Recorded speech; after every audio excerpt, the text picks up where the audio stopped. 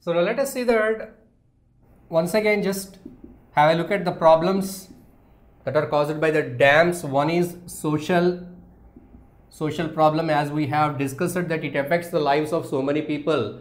Those who are living in the vicinity of that particular area where the government planned to construct a dam, those people are evacuated. So by that the government make promises, but it is not sure whether they get all the benefits. And not only in terms of money, leaving their home, leaving their motherland and going to some other place is a very pathetic condition, and many people may not be able to digest it. So these are the social issues. And second thing is economic. So what is the economic aspect of this? Here, to construct a dam, thousands of crores of money is invested here. So from where does this money come? Okay, government spends it. From where does the government gets? It is the money of people.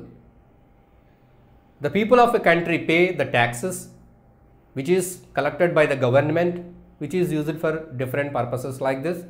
But here once a huge amount of money is invested in building a dam, how far this dam guarantees the upliftment of living standards of the people?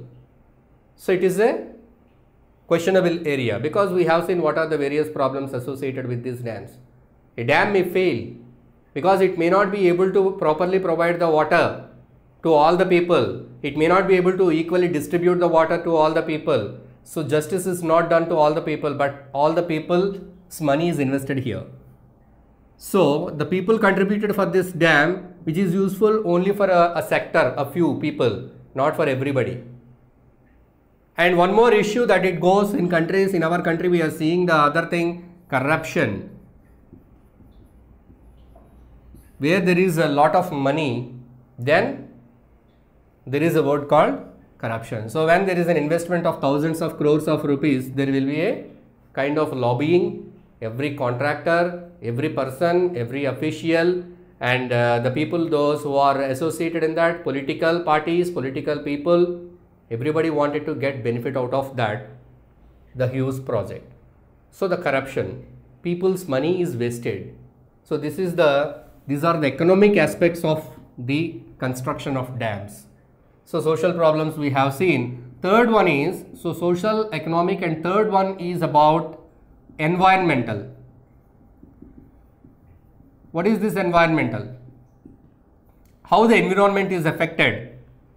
Loss of biodiversity, forest area is cleared up, and sometimes they may remove certain hills and certain areas also. They level up certain hills and they clear the forest. So all this leads to loss of biodiversity. Loss of biodiversity. So that is the reason you see that whenever there is the government announces that it is going to construct a big project there will be some opposition, agitations from different groups of people. Tribals, they say that we don't want to lose our land, and students, they agitate, okay, do not disturb these natural areas and do not evacuate the villages. And many people question that how far this dam is going to help the people and how far the benefits will help the people for the upliftment of the community, and what sector of people are going to benefit from this dam. And there are so many people who don't have any benefit out of this, even though the public money, their money, which is paid in the form of taxes, is invested here. If you like this video, please give a thumbs up. Please subscribe to our channel to get more videos on CBSE syllabus.